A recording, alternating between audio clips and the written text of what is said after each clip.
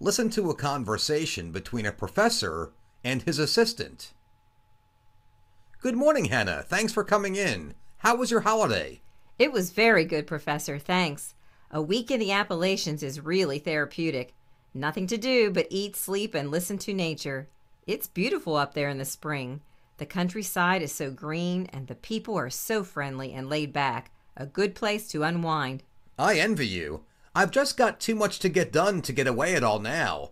I must get this book finished. For one thing, my publisher's getting impatient. I've outlined the last 2 chapters, though, finally, so it won't take me too much longer, I hope.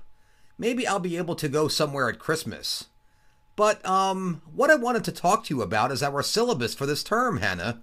I know this is short notice, but I'd like to make a couple of little changes to it. Uh-oh, I know your idea of little changes. No, I don't think it'll be that bad this time.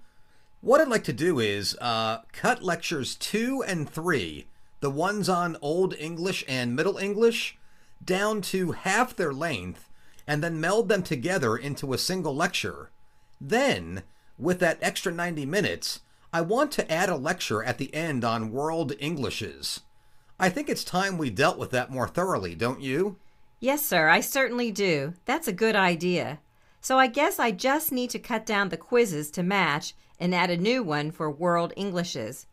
Do you know when I'll be able to see your revised OE and ME notes? I've already done a good bit of that revision, Hannah, and I think I'll have them ready for you before Lecture 1. That's April 8th, I think. Yes, Tuesday the 8th. I've taken the segments on pronunciation out. I think we can lose those easily enough. Nobody really needs to recite Beowulf or the Canterbury Tales anymore, no matter how much fun it is. And that means you probably won't be discussing orthography much either. I suppose not. I just want to be sure to point out clearly the main ways in which modern English has developed from its predecessors. You know, the great vowel shift and so forth.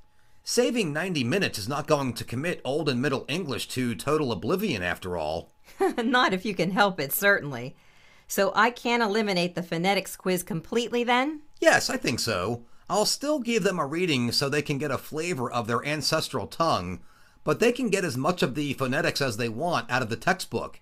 And it's rote learning anyway, really. Now, what about your new lecture then? Can I get started on any of that?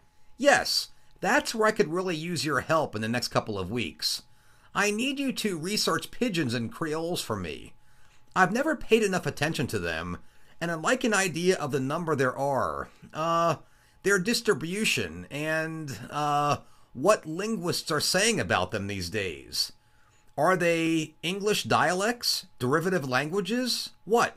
See if you can find some interesting examples and some specific quotes, will you? Yes, of course. I think I know the kind of thing you're looking for.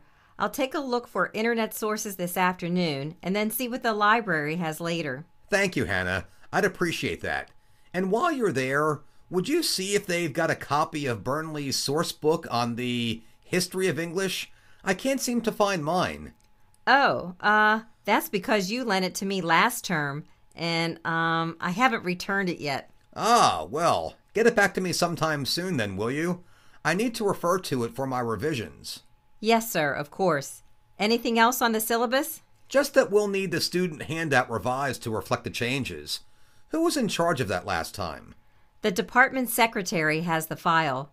I'll draft a revision, let you check it, and then give it to her, shall I? Shouldn't take long, and we just need to get photocopies before the first class. All right, I'll leave that in your hands too then, Hannah. Just let me know if you need anything. And I'll see you at the faculty meeting tomorrow afternoon. Oh, yes, the faculty meeting. Oh, and if you need any anecdotes on Appalachian English dialect, I'm your girl. I've just picked up a wealth of contemporary examples. I'll keep that in mind. Thanks, Hannah.